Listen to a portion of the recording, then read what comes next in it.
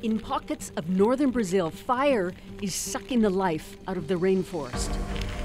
In one province, a record number of fires in February nearly eclipsed all of last year, and last year was bad.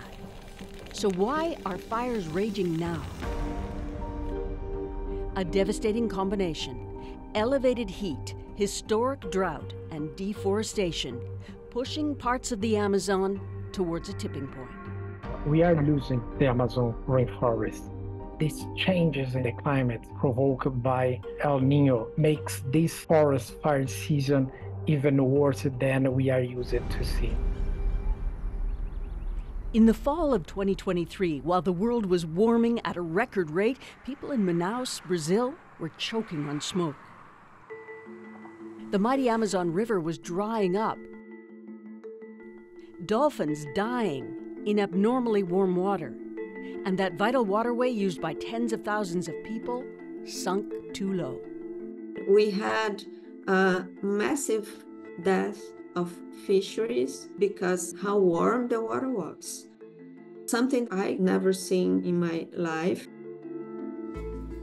Communities were isolated, they could not drink the water, eat the fish, and they could not go to the market because the rivers were not passing. So those were the conditions that this El Niño, together with climate change, brought to the Amazon.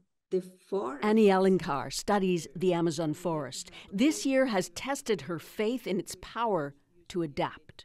When you have a climatic condition that is very severe, the first thing that the trees do, they shed their leaves. So when they shed their leaves, you have right there a very good fuel material for the fire. At the same time that you open the canopy.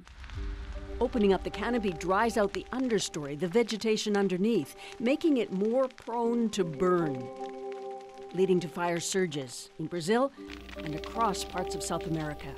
Colombia, Venezuela, Guyanas, you see very high fire activities. And this is another kind of proof that the climate is playing a very important role on that. She says smoke from Amazonian fires last fall was just as harmful to people as the smoke that choked North American cities last summer. Only fewer noticed. When Canada burned and you have this massive smoke plume going to New York and everybody, oh no, I can't breathe and so on. I looked at the concentrate of particulate material in the air and I looked to what we face in the Amazon every year and it's exactly or even more. There are people there breathing that air every single fire season. But there's another incendiary ingredient impacting the stress on the rainforest, an ongoing battle over deforestation. We saw the evidence of that back in fall 2022 when we traveled to the Brazilian Amazon. We recorded this scene, fire deliberately set illegally by land grabbers, clearing land over a kilometer from the nearest major road, often hidden under the canopy to avoid surveillance. Once the big timber is cut and sold or confiscated, ranchers use the cleared land for cattle and farmers plant feedstock. Under Jair Bolsonaro's government, the former president, deforestation soared, leaving blackened scars, and at the edges, a forest weakened, more vulnerable to the ravages of a year like 2023. We are crossing, or we are arriving at a very dangerous limit for Amazon. And not everybody are observing that we are very near this limit. We need to talk more seriously about tipping points. And the part of the Amazon is very near tipping points.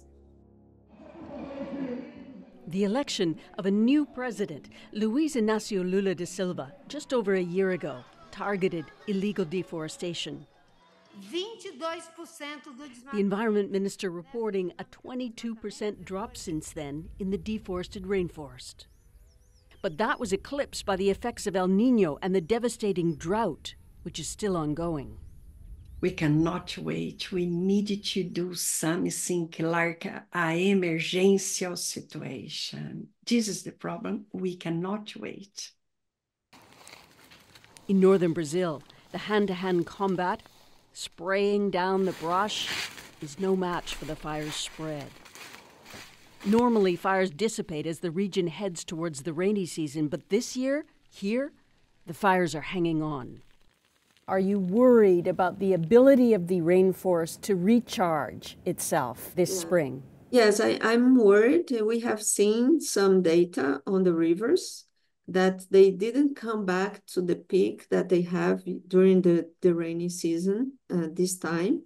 And this is a very important indicator and a very worrisome indicator. The world's largest rainforest helps cool our climate. A healthy forest, like we saw, pulls in and sequesters CO2. But stress on the forest from fire, heat, and drought means the forest will release vast amounts of carbon. And in many states, the former president's party still wields power, and there's stiff opposition to preserve more forested land. We are no longer facing Bolsonaro's term, but this idea, politics of legislations that try undermine the forest protection in Brazil, it's really alive. It's still operating in the country, and so international pressure, international surveillance is absolutely important and makes difference. The coming months will tell a story. El Niño, the warming weather pattern, is expected to dissipate. But the climatic changes last year were so severe, the rainforest is vulnerable to another devastating fire season.